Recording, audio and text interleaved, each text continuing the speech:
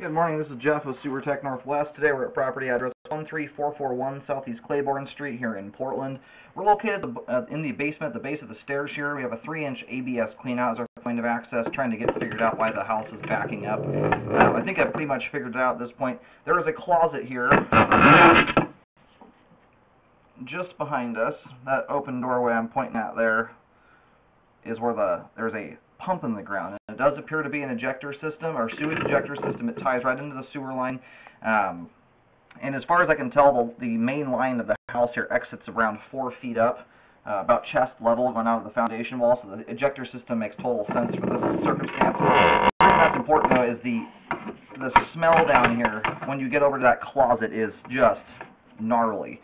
And that appears to be the source of the smell. When you kind of walk around towards the back of the basement, you'll lose the smell almost completely. Come around to the closet and you get a whole bunch of junk. But as soon as you put the camera into this line here, it's immediately completely backed up. There's pipes totally full of water.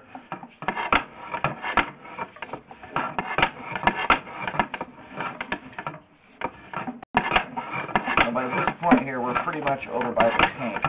And I've already located this once before, heading over that direction. I'm just going to try and pick it up, but it appears that the tank is full and not operational. We've actually had a fair amount of water being run in the house since I've been here, and I have never once heard that tank turn on. So as best I can tell, right now it's looking like the ejector system is not functioning, and either needs to be fixed or replaced or something like that. But I'm going to go locate here. I just wanted to show this here so kind of walk you through my thought process as to why I think it's the ejector system. And I pushed the camera a little bit further here.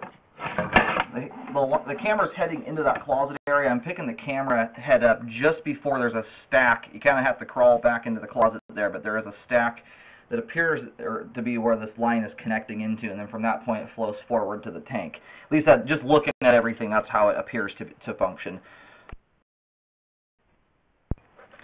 Alright, I've located it multiple times here, and it looks like the line, if you're down here looking at the closet from this clean out, the line kind of goes around the back of the tank, and as best I can tell here, it looks like it ties into a 3-inch ABS stack that's at the back of that closet, kind of behind where the tank is at, and then from there my assumption is that then it flows into the tank right next to it, and then is ejected out of there. I don't see how any other way it would function. You know, there's always the potential that could be a sump pump. That certainly looks like a sewage ejector to me. I've seen enough of them at this point that that's definitely what it looks like. And considering the smell and everything, and that the main line down here exits about 4 feet up from the basement floor, it appears it is the ejector system here that is the culprit behind the backup. Again, I think we've flushed multiple toilets since we've been here and run water. Every time that happens, you get a extreme smell that comes from that tank area and from nowhere else. I'm not really picking it up anywhere else in the house. There's some floor drains that are kind of letting water flow out of them, but for the most part, all that smell is coming from the ejector system. And when you look right at the top of it, there's kind of some broken up concrete right on top of that tank. If you look just underneath it, there's a bunch of water and junk. It looks like it's overflowing. Unfortunately, I don't see any alarm system down here. It might be hidden, but my guess is that I've looked at all the fuse panels. I don't see any obvious breakers that have been kicked over, like it's shorted out or something like that. Pumps have a lifespan, and my guess is the pump burned out, and I don't think there might not be an alarm system to warn you of it. But right now, that's what it's looking like. The tank, or the ejector system, needs to be serviced and possibly replaced in order to get this thing functioning again.